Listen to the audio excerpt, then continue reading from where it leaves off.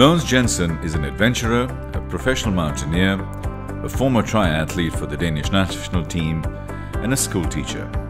He's also asthmatic. Mogens is a person who loves to challenge himself to the limit of his potential. After being diagnosed with asthma, Mogens refused to become a victim of his chronic disease. Instead, he wanted to set an example and inspire others, and the human potential does not have any boundaries. In 2004, Mogens bicycled and ran from Denmark to Mount Everest basecamp, a strenuous trip through 13 countries which he covered in 100 days. No other person in the world has achieved this before. Now Mogens inspires people and leaders to fulfill their potential. Every once in a while, we meet a person that you can connect with, and they are like kindred spirits, somebody who is equally mad as I am. And this week, we were presenting together at TEDx in Dubai, and I saw him, and he started with, "I am crazy," and I'm saying, "I am mad," and he's crazy. And this was the most wonderful start. Mogens Jensen is here all the way from Denmark. He now lives in Dubai, and basically he has done some of the most amazing things. And he's here to talk to us about his insights, his experiences, but most importantly about how he's making a difference and how he's just changing the world and how he connects with you. And so today, Mogens, it's a real pleasure to have you here. Thank you very much indeed. Thank you for inviting me. It was just such an inspiration a few days ago. And likewise. Like you said, it's for me also to meet kindred spirits. You can feel, I have goosebumps. When you're saying that, I'm actually getting exactly that. Yeah. You're mad and I'm crazy, but it all boils up to just the same idea that we're really passionate about things, and we are sticking out and pursuing our own paths in life and being as authentic as we can. I'm glad you used the word authentic, because that's my core word, that as long as you can create that authenticity inside you, everything can flow from there. People can smell BS a mile away these days because you have so much knowledge. And luckily for that, it's very important to be able to do that. Some people also say that you're lucky to find passions in life. Yes. And I think that's correct, because I've known people who've been searching more or less their entire life and they haven't found it. So in that way, it's, when you have it, then one of the challenges in my book is that you have to continue being grateful for that thing and not taking it for granted. Yeah. But that in itself is a challenge, because it's so normal for you. But it really is. It's a great gift, and it's also, I think, the way when you have your passion, you can ignite the energy that everybody needs. 97% of the way towards a goal or a dream, it's hard work. Yeah. And the more you see it as a passion and a mission, as opposed to going to work. When I do motivational speaking, I often provoke the audience, saying, "What do you do in Dubai it would be Sunday morning? Do you go to work, or do you go on a mission?" Yes. And the difference is passion. Right. And it's also motivation, external motivation, the things that you have to do, maybe, and also people will like you to do. A lot of people are pursuing goals that are actually goals of their parents, unfulfilled dreams from parents led on to children. Yeah. And that can it can take you a long way, but in the end, you have to look at what's my internal motivation. Yes. What is it in life that I can't help not doing? If you can find that, then you're really lucky, and then you just have to cherish it and be grateful, because that's when you can find the really big resources, in my opinion. Now I am a mountaineer of origin. I can't get any higher in this world, so I'll give you a good example. When you're standing at 8,500 meters on Everest, and you don't have anything but your own lungs without oxygen, you haven't slept for 4 days, and you're so tired you don't really care whether you live or die, there's going to be a little devil in the back of your head asking you, "What on earth are you doing here?" Yes. And that's understandable. Yeah. But the thing is, if when the question is asked and you can't, from your mental backpack, find the big why, you're going to turn around. So that's the thing. And the big why wouldn't come from external motivation. The big why would come from deep inside. What's in it for you? Yeah. And so that's the necessity. You have to find the internal motivation, and that's where the passion lies. Let's go on that journey, because where did it all start as a child? I mean, were you naughty? Were you crazy? Are there any moments there that you remember? Well, you should ask someone else, but sure. I probably always was rather independent and follow my own paths. Circumstances in life also made that. My sister and I, we were, we had to take a little bit more care of ourselves due to some illness in the family, and that probably gives you a little bit more leeway to discover yourself. But yeah, I said the big jump for me came at the age of 18. That was kind of a, if not a U-turn, then a turn, because I met some people that inspired me really well into pursuing my own dreams, and also, to be honest, towards what both my heart and my head was telling me. But the world was, I used to play football and table tennis, which isn't that flamboyant. But then there was some sort of, at that point, we're talking very early 90s, I saw on television there was a sport called triathlon. Yes. Which is swimming, cycling and running. Yeah. And to me, I heard about someone had done an Ironman, and I was able to run 2 kilometers at that time. That's 1.4 miles, the maximum. And someone, a human being, to be able to do a complete Ironman, 3.8 kilometers of swimming and 180 kilometers of cycling, and then a marathon, 42 kilometers in one day. I thought that for me that was impossible, but then something drew me towards that, because I was mainly fascinated by the mental process, the journey of wonder and curiosity. Those have been my big drivers. What's possible? What are the capacities of the human spirit and soul, and then the body follows. So triathlon was a door opener for me, and I started out running 3 kilometers, and well, in the matter of 3 years, I went from that to doing the Ironman, and I think within, it was about 3 years. I actually, at the age of 21, finished second at my national championship and was on the national team. So that was I couldn't swim when I started. I was afraid of swimming because I drowned, and then 3 years later, I was on the national team. And at that time, you may have been hard-pressed to find 5 people at the age of 21 who had gone below 9 hours on an Ironman, but I was one of them. And I never saw it coming, but my point is, one thing is when you pursue things, normally you'd say that you have the belief it's possible, or you have the belief that it's impossible. Mm-hmm. I also think you can sometimes pursue things just with an open mind, saying, I don't really know because I've never gone there before, but I'm going to give everything I have and I will see what happens. So it's more like a neutral thing as opposed to being the positive or negative. And I think that sometimes, at least it's helped me, and I think it can help because it can be a big pressure, just believing that it can be done. Sometimes you just need to have the open mind and go with the flow. Exploration is one thing, but visioning is the other. I mean, I think, and that's the next step, because I did triathlons for many years. I think since I was a little kid, when I remember, I always had the fascination of mountains. Whenever I saw an atlas or a globe, I had to find Everest. Yes, a lot of children do that, but I guess being crazy as I did, I acted on it. But the thing is, at the age of 26, I was diagnosed with asthma. Mm-hmm.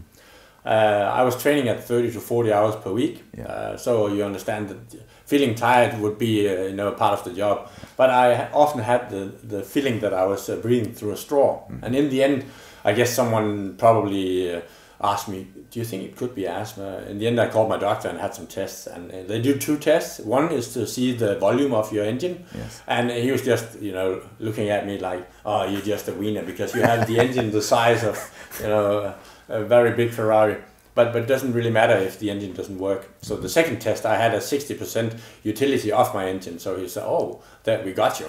So I was diagnosed with asthma, and at that point, it's a two-edged sword, because on the one point it was a relief. Mm-hmm. I wasn't just being a chicken with no spine who couldn't handle pain. Yeah. It was actually something real. And then on the other hand, I had to realize that I've just been diagnosed with an illness that will probably follow me for the rest of my life. Mm-hmm. And then I think it's the same as a situation. But when you get that, you have 2 options. You have option 1. You let your illness control you, and you just sit back and feel sorry for yourself for the rest of your life, and you won't help you very much. And the biggest activity will be playing bridge. Yeah. Not that I have anything against bridge, My father used to play bridge, so I know exactly what you mean. Yeah. I once did a motivational speak at a large school in Denmark, and I used that, with a blink in my eye. But then the day after, one of the teachers came and she said that she was actually a bit sad that I had used that metaphor because she was on the national team playing bridge. Yes. So fair enough. I could only excuse. But then you have the second option, and that is you say, no way. I will not be limited in my dreaming and my thinking. I'm going to take control of my illness. Yeah. And then I will learn everything there is to learn about my illness. I will take responsibility of my own also, instead of just letting, the health system help me as the only thing. We have a, entire world of the internet where you can get a lot of information. And that's the path I chose. And being a teacher of origin that I am, I also, as time went by, saw other asthmatics, and especially asthmatic children. And I saw that a lot of them were being limited in their thinking, in their perception of the world, not only by themselves, but also the world around them. It's like the parents were putting cotton around them. They would be excused from doing sports because that would be dangerous in their opinion. But that's the worst thing you can do for an asthmatic. They have to do more exercise. They just have to warm up a little bit more. And if you look at science and all the research, 80% of asthmatics are not properly medicated as to what they can be. We know with the knowledge we have today that you can 99% of the year you can have a more or less symptom-free life, and through that you can pursue your dreams and your goals just as big as if you didn't have an asthma. So I thought, something needs to be done about that. A story needs to be told that you shouldn't just be stuck up with limited thinking. And at that point I was getting tired of doing triathlon, so I thought the mountains were sneaking in after me. I always knew I needed a higher level of challenge. Right. Doing an Ironman, if you have a bad day, you can just drop out and call a taxi. Right. So I needed something where you dress yourself. It was like the biggest challenge I had in my head that I wanted to give myself, the ultimate challenge, where I dressed myself completely naked and started from scratch and then built towards, and that we talking mountains, it became Everest. But something inside you, I mean, what you're sharing is amazing, but what was that, the ignition? What ignited you? Because I would say that it was different things. One of my friends gave me a book at that time. It was a Swede called Göran Kropp, who in '96 had cycled from Stockholm in Sweden down to Everest base camp and had climbed Everest without oxygen. And all of a sudden, when I saw that, I had thought about climbing Everest. I had never thought about transporting myself from my home country to base camp. But after reading that book, it's kind of materialized there. Mm-hmm. This is my big mission. And when we're talking about the big mission, it's like before, you have first and foremost your internal motivation being what's in it for me. Mm-hmm. And it was, again, of course, when you want to climb Everest, you have a big ego too. You need that, otherwise you're going to get yourself killed. But curiosity and wonder. And then, of course, maybe it's in the genes when you're a teacher, then the altruistic part of you, wanting to do good for other people. Yeah. And I was very much inspired also by Gandhi, who said, be the change you want to see in the world. Yeah. Make a difference. Yeah. So when you actually went out on this journey, in the back of your mind, was that why really strong for you, or was it more? It was. Yeah, no, it was exceptionally strong. Also because I had nurtured it for a long time. Yeah. But it became strong. But I would tell you one thing. When it's like a mountain, the internal motivation is the really strong point. But when something that's egotistical in the beginning, all of a sudden starts to make sense for other people, and you can start inspiring other people, then you have the other side of the mountain. And in the end, that's the synergies that create the summit. Mm-hmm. And that's what I saw, especially also going on the journey, that when you can combine these two forms of motivation, then the strength you can find when you're under pressure and adversity hits you with 200 kilometers per hour, sure. That creates the biggest why, at least for me. So the way I'm seeing this is, if you can do this was your life, you did your triathlons, and then you wanted to climb Mount Everest, and then you don't want to do that. It looks like a heartbeat, actually. Yeah, it does. Well, it is true. It is the sinus curve. Yeah. You're completely right. The thing is, it's a good example. When you're summiting Everest, you're only halfway. Yeah. Goes to show you can't have a helicopter pick you up. There's no elevator built in the mountain. Yes. And you could say that the way down is the rest of your life. But also you can say that 90% of all accidents happen on the way down. But it's fair enough. But the thing is, if you climb Everest and that's it, you just put it in the bag, don't use it anymore, then it becomes more or less useless. Yeah. So the thing is, what are you going to use it for? And if you look at me, then I'm a father now. I have a son who's called, oddly enough, he's called Storm. Okay, it's oddly. I figure most people respect the Storm. Yeah. And I have Sophia, and they're 2 and 5. So that's So I'm surprised you didn't call them Peak and Summit. But Storm still relates. Yeah, that was my idea, and my wife got to choose Sophia's name. So fair enough. Okay. But the thing is, paying it forward is the one thing that makes it most. The millions of people who will be watching this interview, a lot of them are looking for jobs. A lot of them are actually stuck in their lives, and they just want to unlock something. So imagine that they are here and looking a little bit sad. And then in front of them they see life, and this is life. Sure.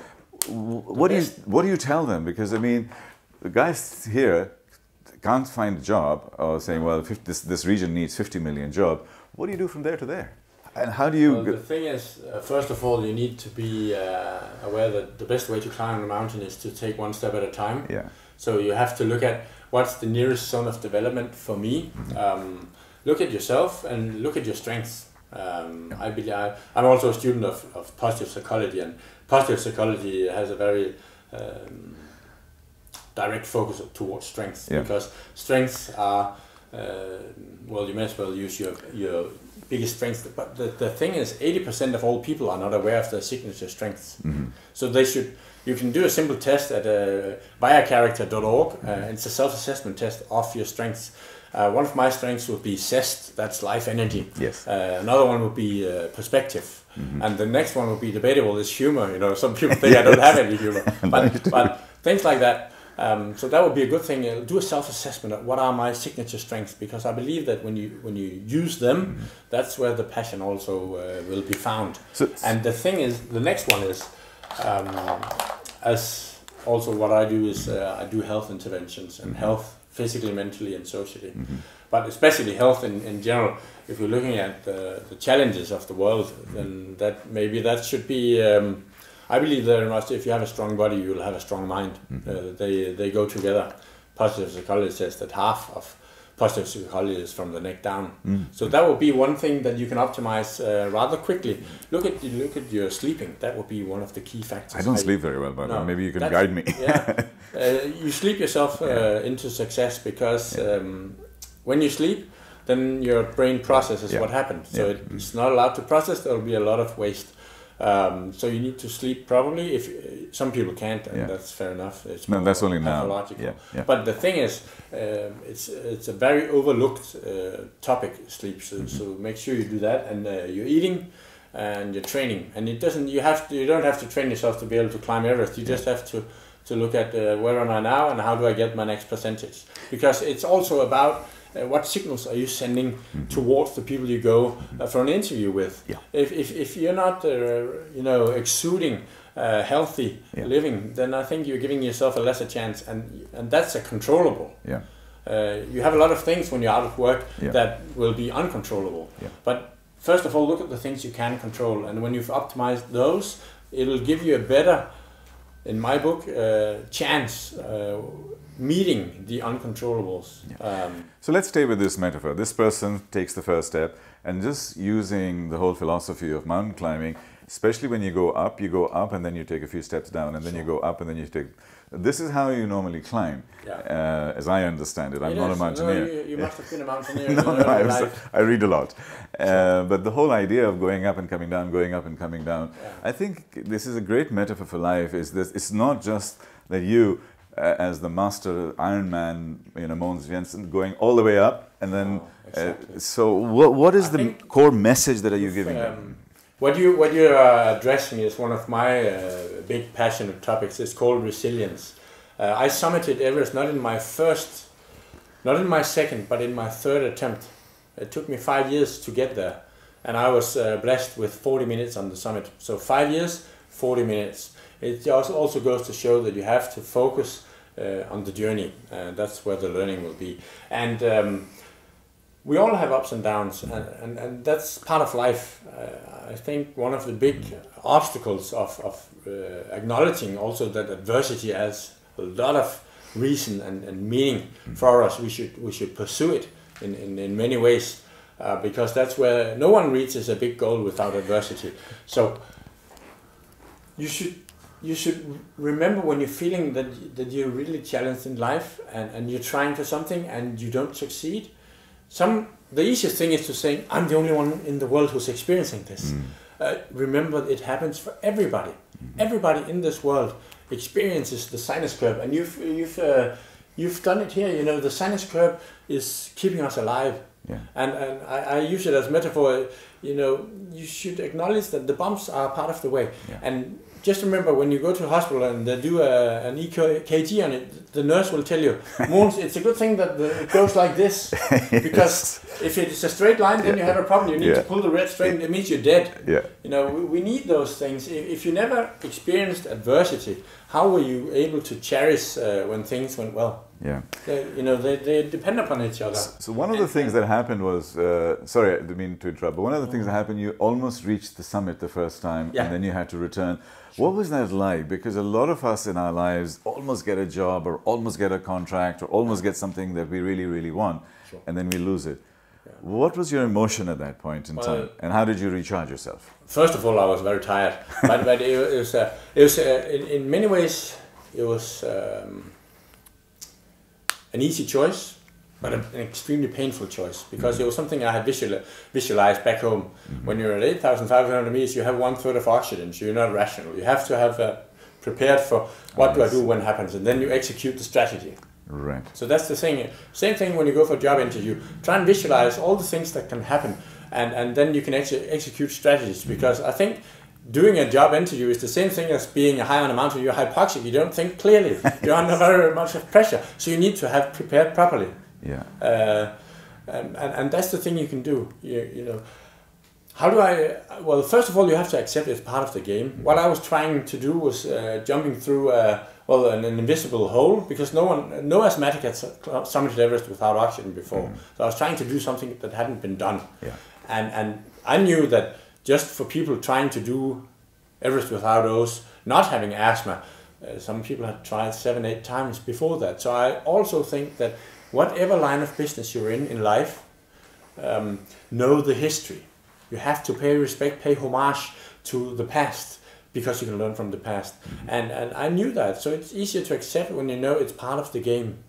And then when you come back home and you recuperate, you start looking at the why again. Is the why big enough for you to go back home and train for 30-40 hours per week for another year and come back? And through that process, I found out it was. And then, of course, having the big ego and the big ambition also helps, because they also they propel you forwards.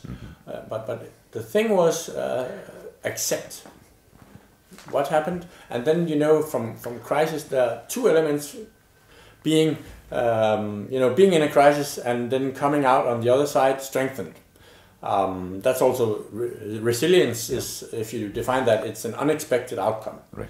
So that means two things are very important. The first thing is that when you have the crisis, your emotions you have to be able to embody the entire scope of emotions, both the negatives and the positives. You have to be able to think positively also, although no matter how black it seems. That's the one thing. You have to have the entire range of emotions and be able to have that in you. And then the second thing is maybe the most important for human beings. It's called relations.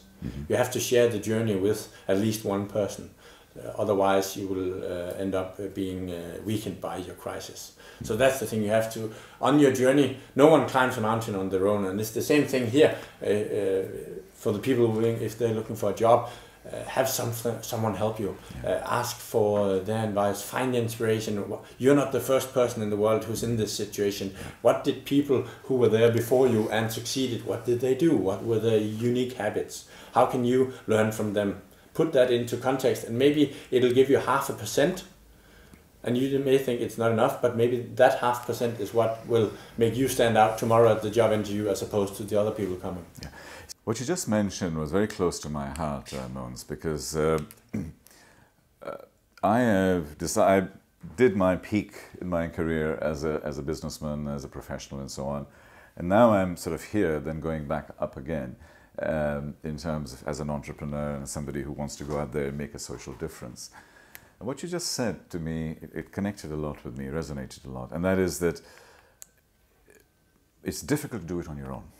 Yes. And so I need a co-founder, I think, and all the 25 million people watching there, I need a co-founder. Yeah. But no, it's on a very serious note. It's a very lonely journey.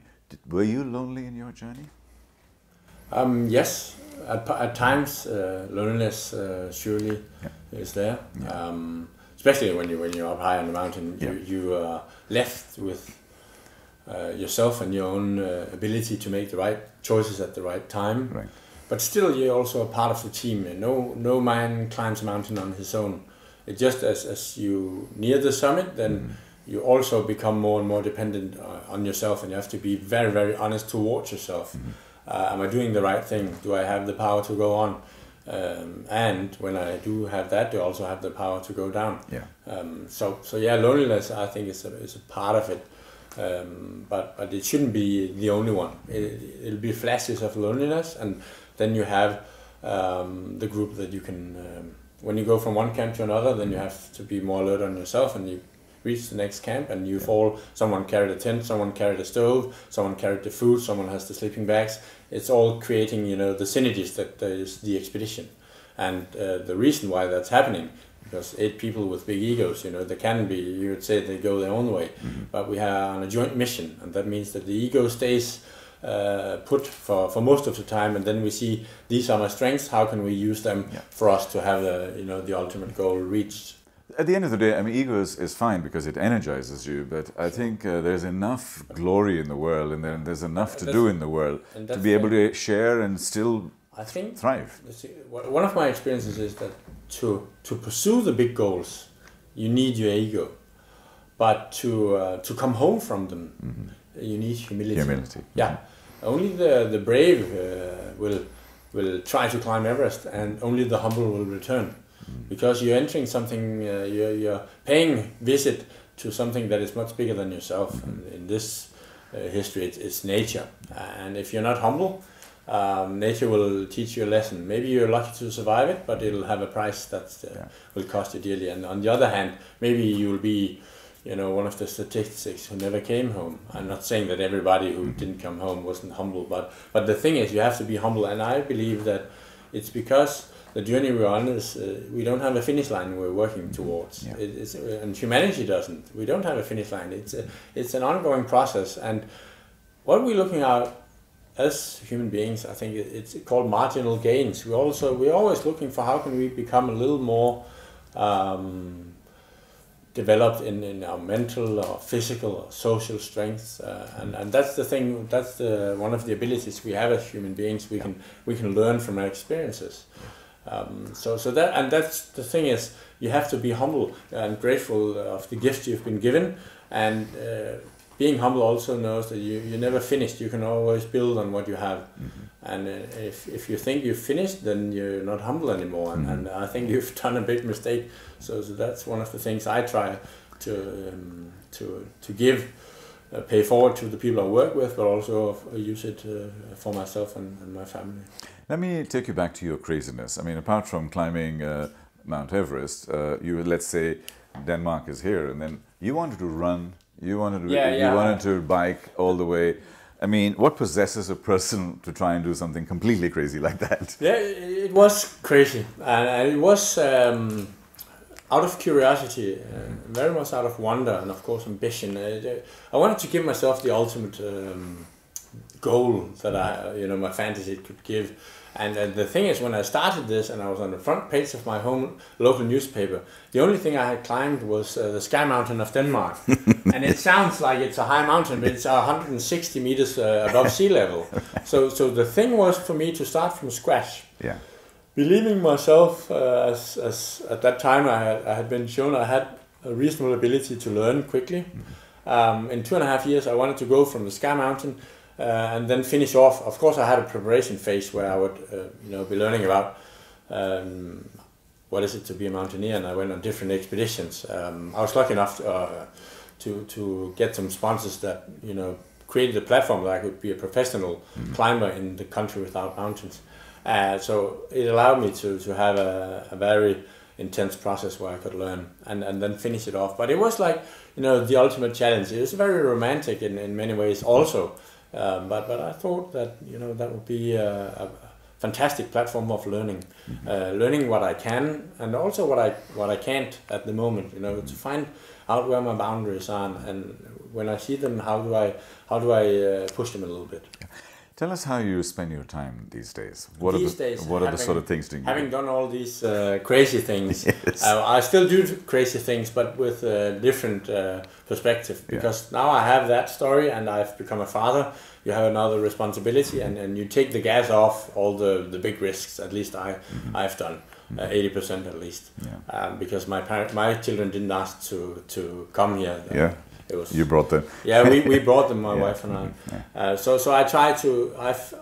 When I was at that crossroad, I looked back and said, what have I learned? What are my fantastic victories? And maybe even more important, what are my fantastic failures?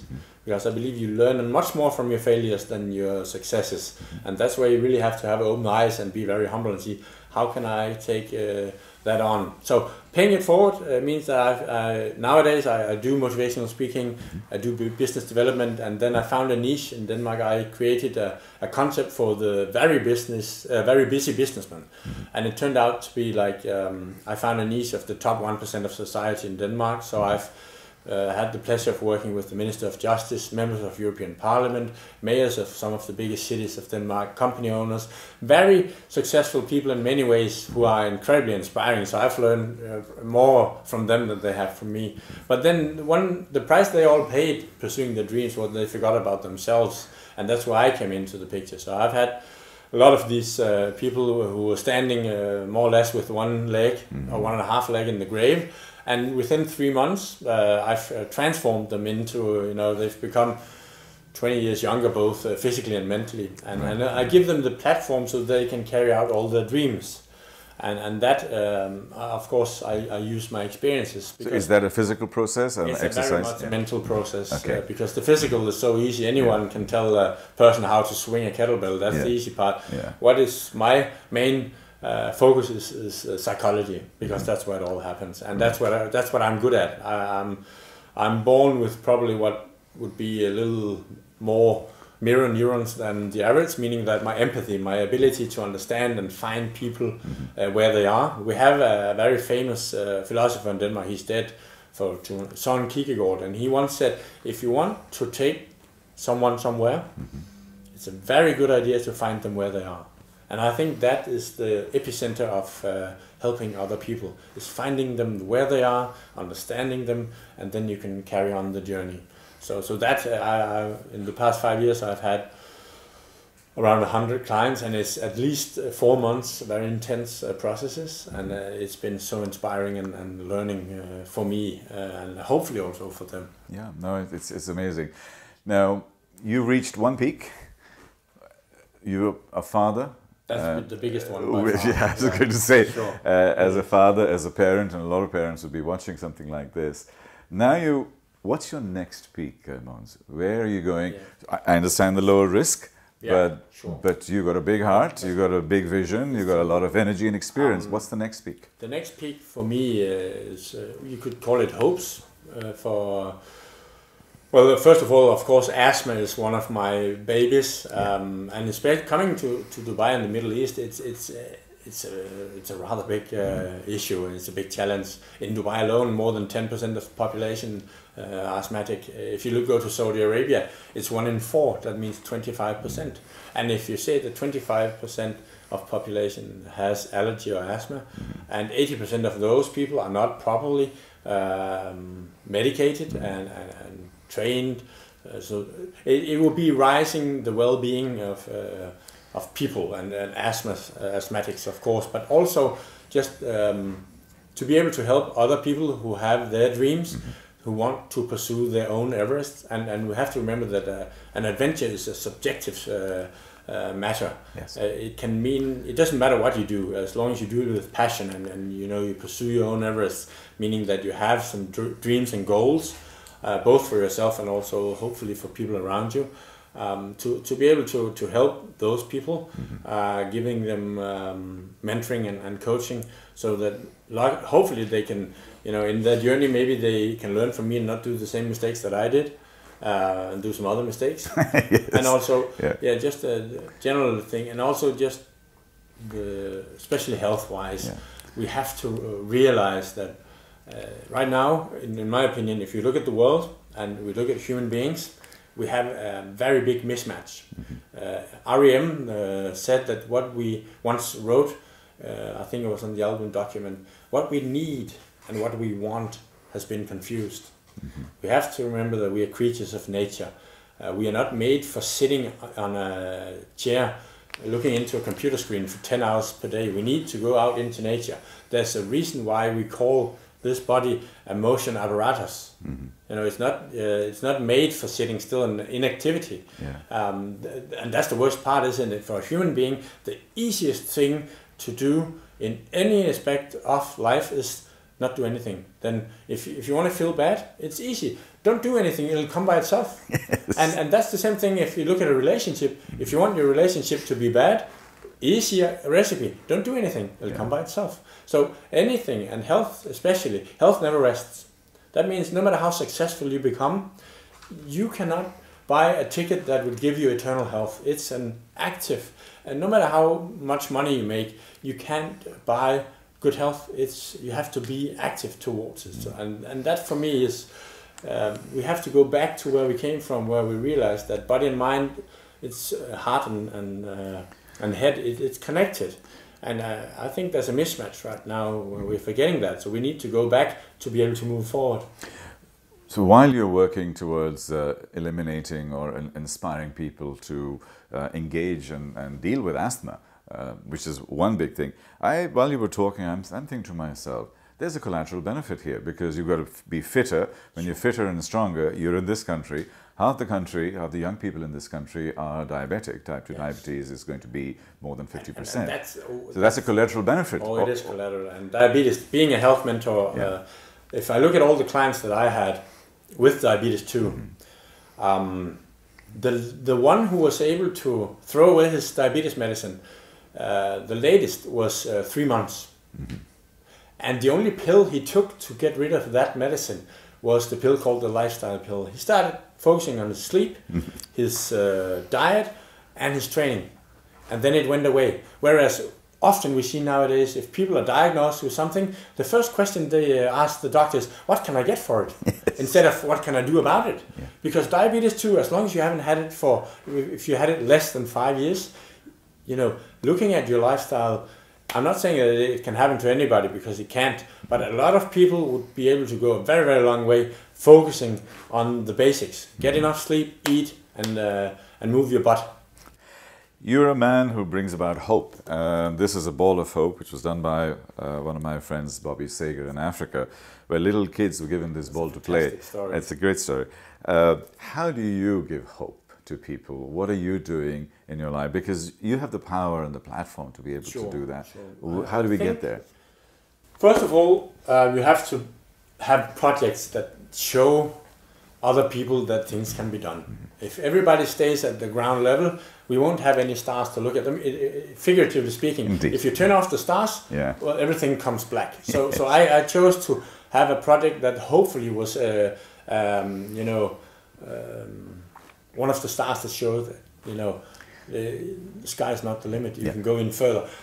So creating hope, you have to show things. That means walk and talk. You have to have the walk also. Talking is easy. You can tell anybody, oh, the sky's the limit. You're so special. Go and do it. Pursue it. But you also have to have a realistic take on it. So that's the thing. Also, I think that hope is the last thing that disappears from a human being. So if you don't have hope, then you're really in big trouble. Hope is also being aware of this, the sinus curve. You have to be aware that adversity is part of life, and it's a very important part of life. So that means when you go for your own dreams, then don't expect a paved road without any bumps and you'll have a tailwind all the way. That's not meant to be. If I look back at the things that I cherish the most, that I've accomplished, it's the things that I had to work the hardest to get. And all the very, very successful people that I've been blessed with in sports and in corporate world, in life in general, they have all faced adversity.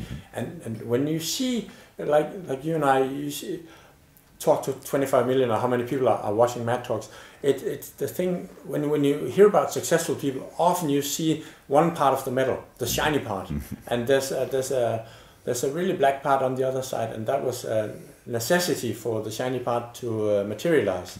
And I think that's the thing, when you look at the people who inspire you, remember that these people also had to go through very tough times. And you should expect the same thing too, and when it happens, you shouldn't be startled by it. You should see, of course you shouldn't just lie down, but see it as a part of the game.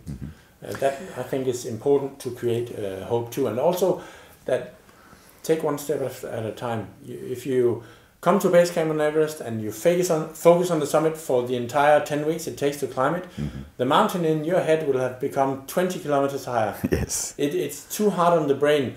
Don't focus on the journey, that's the goal in itself, and then it will give you the best result. That's also science. If you focus on your journey and the process, then you'll get the best results. And I think that's important too when you're looking at hope. One of the other variables which a lot of these great people that I have spoken to talk about is luck. And luck, but more opportunity. And then you're working hard, you get opportunity. Some people call it luck. People like you and I just call it like hard work coming together with opportunity. The harder you work, the luckier you get. Absolutely. Now, one of those breaks that you got was to be discovered by Discovery Channel, which reached 500 million people. And tell us about that. Yeah. When we're talking about fate, do you think things happen by chance in life? I don't. And the thing is, I started out with my local newspaper, front page of that, and that's for Danish size, Viborg, which is the city that I come from. It's a medium-sized Danish city. It has 40,000 inhabitants. That's a fairly big city in Denmark.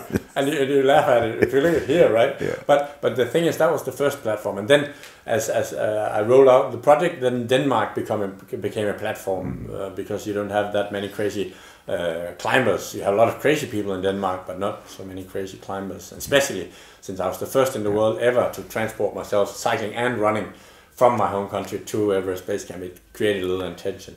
I didn't summit in my first attempt, and then I was coming back the year after. And then chance, let's call it that, was that the Russell Bryce, who had the expedition company, I used his logistics and knowledge. He was a big inspiration and extremely competent. But he had made a deal with Discovery Channel. I believe it's a minor American documentary channel. No, it's rather big, isn't it? And they 6 programs, 45 minutes to be sent on global discovery. And because of my crazy story, I became one of the main characters. And then I didn't summit that year, so I came back another year. They were coming back too. So in the end, we ended up 12 programs, 45 minutes, global discovery. And I believe to this day, it's 10 years since they were broadcast first. Probably 500 million people have watched it. And I went from 40,000 to 500 million people on Discovery Channel. And that just, I think it's a good metaphor for showing that adventures, when you go on an adventure, when you start, you have no idea what it can amount to, how it can escalate. It's like the inertia from a snowball. When you throw it down a mountain, it'll pick up more snow and becomes gigantic at the end.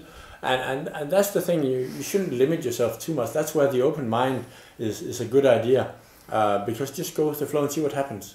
And that meant that for 10 years, every week, I receive emails from people around the world who've seen the programs, even now, when they have been rerun for the 20th time. But people have seen the programs and they've heard my story, and they something my blessing, of course, has sunk in with them, and they take time to write. You know, the most valuable asset is time, but they take some of their time to write me an email and say, Mogens, we saw the program, and we were very inspired. Thank you very much. And for me, if I look back in the 10 years, 12 years that my crazy project, the biggest compliment that I ever got, and the biggest accomplishment was exactly that I was able to inspire other people. I don't think you can get a bigger compliment from any journey you do in life. Is to do good with other people, and it makes so much sense. It's the same thing when people say when you're climbing Everest, and what do you do now? Where do you go from there? And I said, well, I've stepped to the side, and now I'm helping other people. I'm trying to help other people, and say, but that can't be the same. It's not the same, but in many ways, it's more rewarding to see other people succeed in their dreams, and that knowing that you've had a little bit of share in that journey. Indeed, and that is where humility starts clicking in. That is where you become much, much bigger than yourself, and you inspire. One of my other questions is that we spoke about the young people, and we have the world of technology and social media and so on. The other group, which are the employers and the older people and so on, what should they be looking for in the young people coming in, and how to inspire themselves and connect with these people? Well, the thing is that we're living in a world that's changing all the time, and you actually, my inspiration in that topic is you, because when we did the TEDx together, you said that you have a young mentor. Yes, yes. And I think that's an extremely humble thing to do, because you've realized that, hey, I'm somewhat, I'm 44, you know, so it's a bit more than 21, but it's a new world, and I don't understand it as well as the people living in it, so let me get a mentor in that way. And I think that should be, normally you would say that when you get older, then you become more of a mentor for others. Yeah. But the thing is to be able to continue being humble and learning from the younger generations it can also help you in the visions that you still have, and give you a broader perspective. So I think that's a wonderful idea. So I need to find my own young mentor. Your young mentor. We are putting a whole reverse mentoring program together, and please become our star mentee. So when we have the younger people, the 21-year-old will be teaching you. Well, feel free to contact me. Thank you. No, I think that would be wonderful, because I think they need to. You can inspire younger people, because you can just say, listen, you have a contribution to make to me in terms of your vision and your contribution. I think that's a wonderful thing to see. When you are dealing with CEOs and people who are in the position of employing young people and so on, and you're obviously, while you're doing your health check with them, you're also doing their mental thing. What are the kind of things that they're scared of? What are their fears? And as these young people are coming up, change and the ability to handle change. I think most of the people that I've worked with, they know that they don't have the same. They don't. It's not in their genes. It's it's something they had to learn. It just come natural to them. And young people nowadays, they've been living with this constant change all their life. For them, it's a natural thing. Yeah. It does not alarm them that they have to change. Whereas the older generation, and myself and you will probably relate to it too, change stresses us much more than it does the younger generation. Yes. So look at how is that? And I believe that one of the things is they go more with the flow as opposed to being judgmental in everything that happens, that you have to have an opinion on this and that. They just more go with the flow and accept that this is how it is. I think the older generation, we try to fight it more, whereas they just see that as normal. We see it as abnormal, because it doesn't relate to the world we lived in when we were their age. So that's one of the things, and that's where the reverse mentoring can be very useful, I believe, because they can install a different perspective to us, as opposed to that. And the world is changing all the time, and it's actually good. We all remember Charles Darwin's survival of the fittest, and initially when you think about that, you say it's the strongest that survive, but that's not what Darwin meant. He meant that the ones who are able to adapt will survive. And that's the thing. That's the thing, precisely. Your ability to adapt and accommodate change. What's the advice that you would give to your young children as they grow up in terms of what they want to do in life? Do you want them to be a musician, an artist, a sports person, or a scientist? as a parent, what are you telling them? As a parent, I don't care what they become, as long as they do something that gives them a great why. Well, of course there are limits, you know, but I don't want Storm to become a mountaineer.